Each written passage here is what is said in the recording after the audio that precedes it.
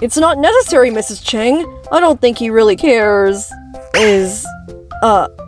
Adrian, are you okay? Let him stay here forever. I mean, my dad loves me so much. No, wait, no! We do parent-child things like fight or maybe ignore— No! Mom, can you convince Adrian's dad to let him spend the night here? You're really very tired, and her wound still hurt. Isn't that right, Adrian? Sure. Do what I do. Can you please? Thank you, Dad! I guess I can try. Yay! But you'll have to help us all week at the bakery. Okay. I'll be back in a moment. I'll talk to that man. You can do it! Yay!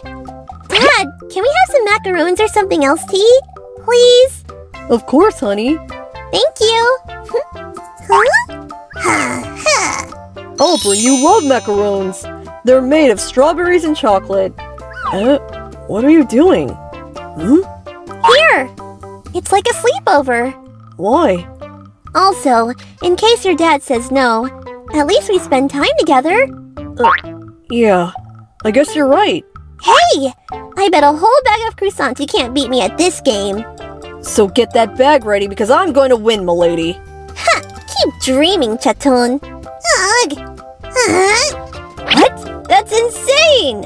Perfect. So Natalie will pick up Adrian in a few minutes. Wait! We'll do it. Great. See you here next Monday. I'll have Natalie send you the data. I just finished talking to Gabriel. We'll be working for free for a week for one of his events. But he let Adrian stay here tonight. Marinette?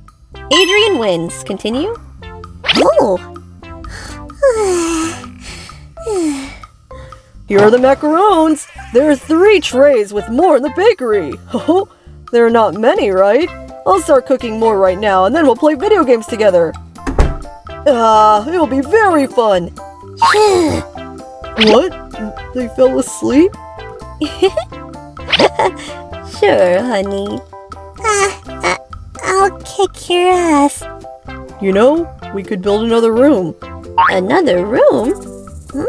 Yeah, so that he can stay as many times as he wants.